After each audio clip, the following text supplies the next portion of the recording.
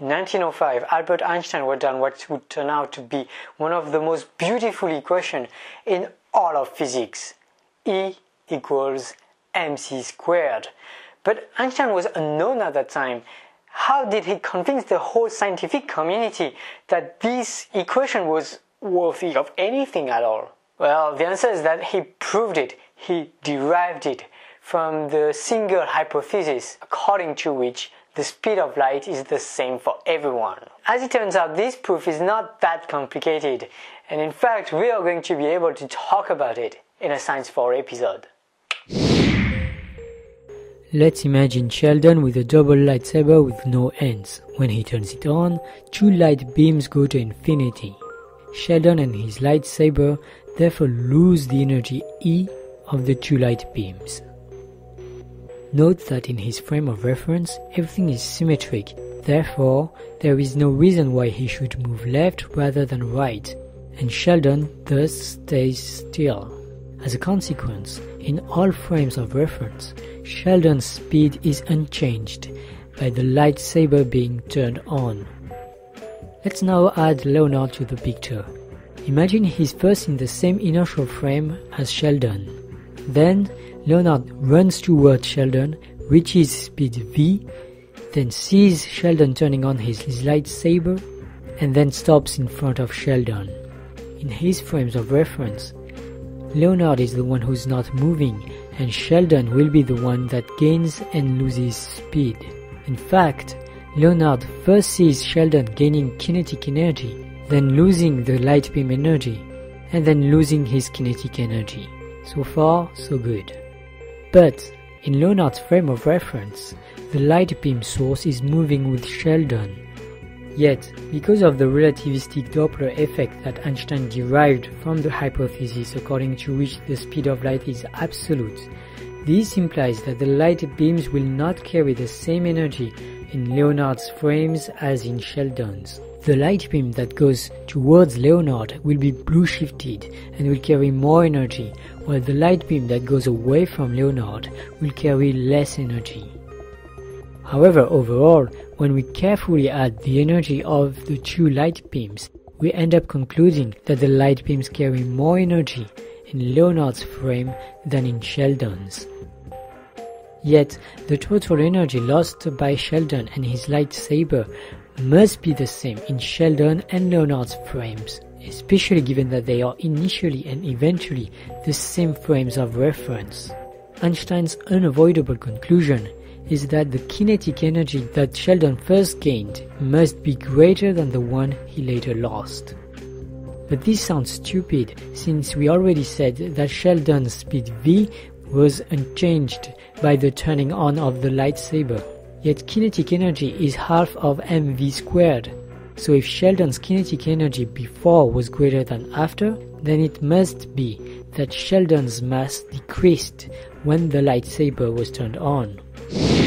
I'm going to skip the calculations here, but in the end you get this nasty formula above. What this formula says is that the mass that Sheldon has lost according to Leonard is going to be 2 times the energy of the light beam from Sheldon's viewpoint times this nasty thing. Now you can see that this nasty thing features the speed of Sheldon in Leonard's perspective, and so the mass of an object is actually going to depend on the inertial frame from which we observe it. But what's probably most interesting is what's going on in Sheldon's own perspective. Does he see his mass decrease in his own frame of reference? And to give an answer to this question, what we're going to do is to take the limit of this expression when v goes to 0, that is, when Leonard's frame of reference is essentially the same as Sheldon's. And when we do so, we obtain this amazing equation, m equals E divided by c². And by the way, this is the real deal. It's the real equation. It's not E equals mc². Of course, these two are equivalent, but I think it's important to write it m equals to E divided by c², because the meaning of this equation, the true message that it sends, is something about mass, not something about energy. In particular, there are a bunch of misinterpretations of this equation. You sometimes hear things like there's an equivalence between mass and energy, or that mass is a form of energy, or that mass can be converted into energy. Well, all of these sentences are actually quite wrong. Now, I'm not saying that they're wrong because I want to appear smarter than everybody else. Actually, there are people who are much smarter that do use these sentences, and I think it's okay to use these sentences if you're talking about fusion or whatever, or relativity in general. But if we want to really have a grasp on this equation, to really understand its fundamental meaning, I think it's very useful to realize that a lot of the saying that we usually use to talk about Einstein's relativity are not very accurate, or at least they're not what Einstein would say about his own theory. So what does E equals mc² really mean? To understand, we first need to discuss mass. Mass, at least the one that Einstein studied in November 1905, is inertia. This inertia measures the resistance of objects to changes in motion.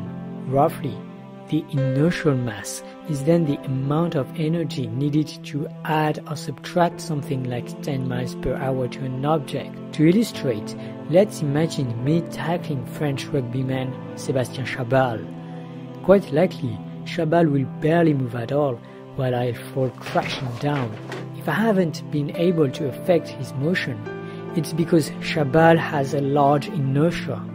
My entire kinetic energy was not enough to get him to back down.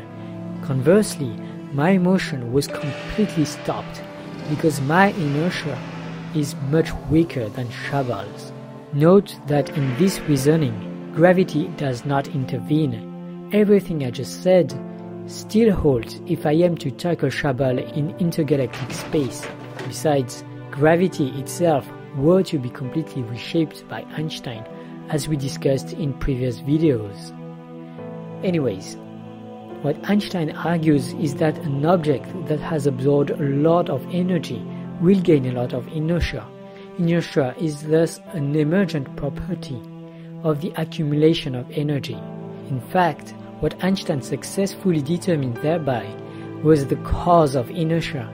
Inertia was no longer a fundamental and intrinsic property of objects around us. It was now an aftermath of the fact that these objects are high concentrations of energy. So for instance, you might ask, where does the inertia of my body come from?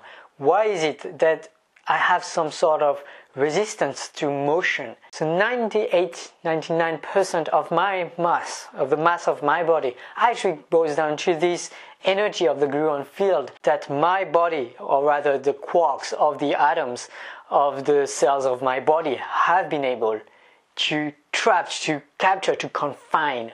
Like the 1% missing, this comes from the infamous Higgs mechanism that we've heard so much about. But actually most of my mass does not come from the Higgs mechanism. The Higgs mechanism only gives mass to particles like the quarks and the electrons and the bosons Z and W. But actually most of my mass does not come from there. Only 1 or 2% of my mass comes from here. Most of my mass is actually from the gluon field. It's actually the energy of the gluon field that the quarks have captured in between them. There's an awesome video about this by Veritasium, which I strongly recommend, and there are also the videos by PBS Spacetime on the topic, which are really, really awesome. I really, really recommend you to just go and check it out. And there's also the paper, the original paper by Albert Einstein in 1905, which I strongly recommend to read because it's not that complicated, at least for a physics paper. And just to insist again on the true meaning of E equals to mc², just look at the title of this paper. It asks, does the inertia of a body depend on its energy content? And it's really a question about the nature, the origin, the cause of inertia.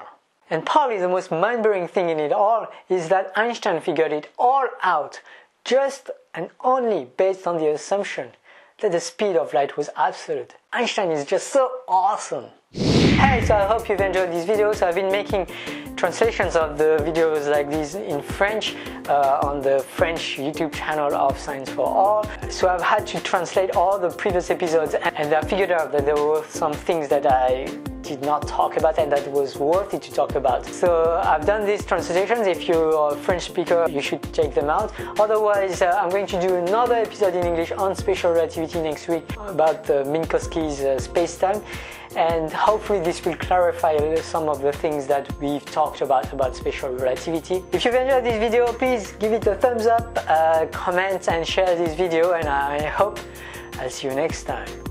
You'll often see statements like, mass is a form of energy, or mass is frozen energy, or mass can be converted to energy. That's the worst one. Unfortunately, none of these statements is quite correct. You can see that the change in mass of the cat must be equal to the energy of the light emitted divided by c², or, as you've heard before, E equals mc².